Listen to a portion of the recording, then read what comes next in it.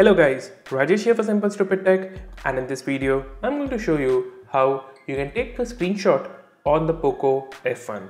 This device is also known as the Pocophone F1 outside of India.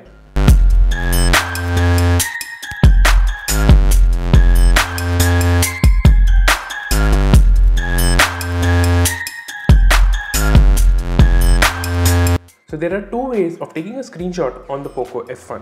The first one is the usual way that you will find in just about any Android device.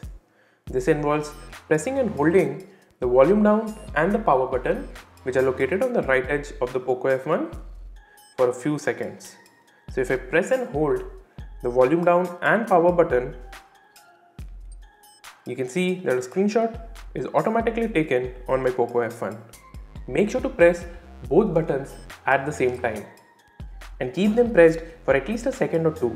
Once you hear that screenshot sound, you can let go of the buttons. However, an easier and much faster way of taking a screenshot on the Poco F1 is by simply swiping down on the display using your 3 fingers, like this. It's a very simple and easy to use gesture. A 3-finger swipe down anywhere on your Poco F1 and a screenshot will be taken. However, if this gesture is not working for you by default, make sure to enable it. This can be done by going to Settings, Additional Settings, Button and Gesture Shortcuts. You can see there is a Take a Screenshot option here.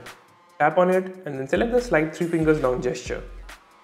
There are other alternative options as well, including long pressing the home button, pressing the power plus home button, long pressing the menu button, and more. Though my recommendation would be to stick to the slide 3 fingers down gesture.